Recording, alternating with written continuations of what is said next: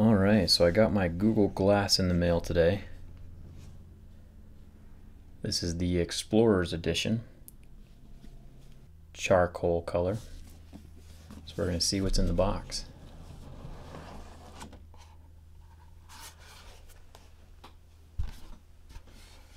So right here on the inside of the top of the box, so you turn it on by pressing the power button, adjust the nose bridge, and position the display to see the whole screen clearly.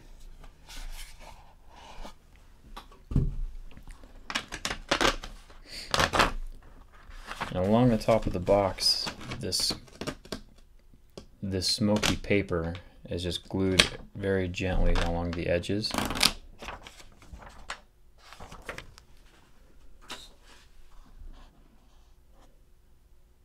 And here's the glass itself.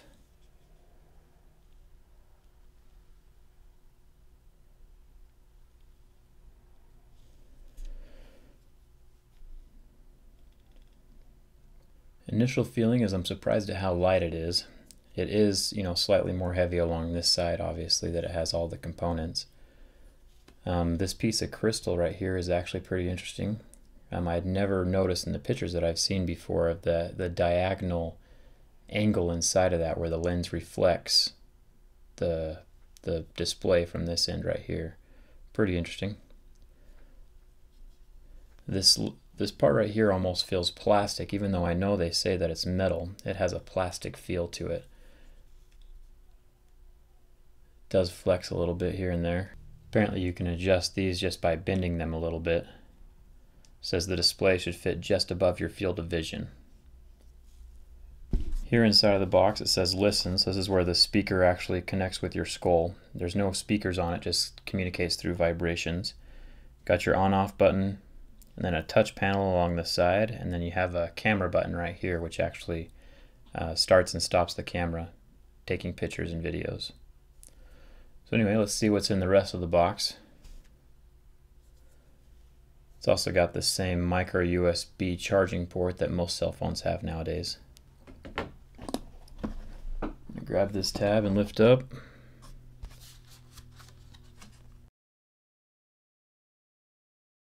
This pouch has been crafted using Japanese microfiber made from recycled materials, designed to be both light and durable. Take this with you, protect your glass and accessories.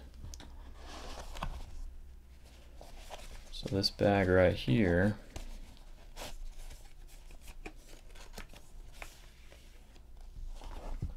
so this is the little headphones that it comes with.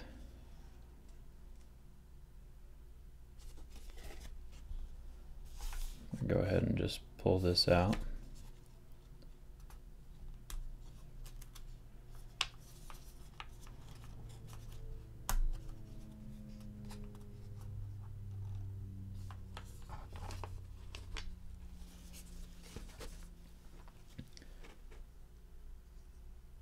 So this is a little earbud.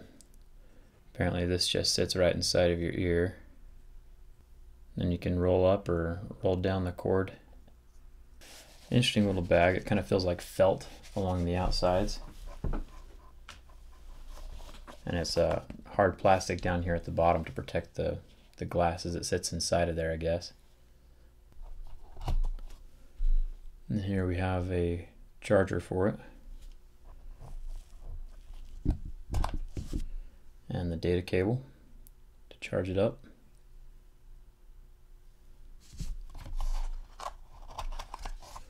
And then right here,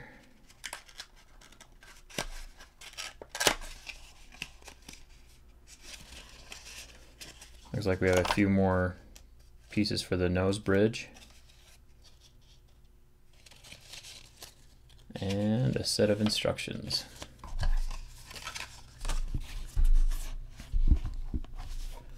And that is it. I plan on messing around with this for the next couple weeks. I'll make another video here in about a week or so when I get a feel for how it works. And eventually I hope to do a teardown on this. Plan on taking it apart and showing all the internal components and how it's all put together. Anyway, if you have any questions or if you have anything you want me to test out for you, go ahead and leave those in the comments below and I'll try to get around to them, as many as possible. Don't forget to like if this video is interesting, and don't forget to subscribe. I plan on putting up quite a few videos in the future. Along with the glass itself, it also came with an extra lens for the sunglasses.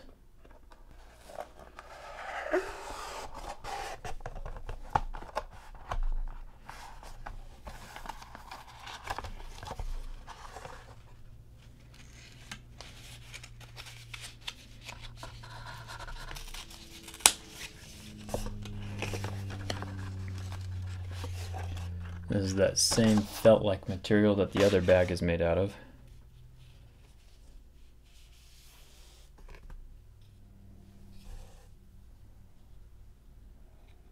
Alright, you see this little tab on the back. If you put it between the nose bridge and just kind of twist it up into place, it locks on the lenses to the front of the glass.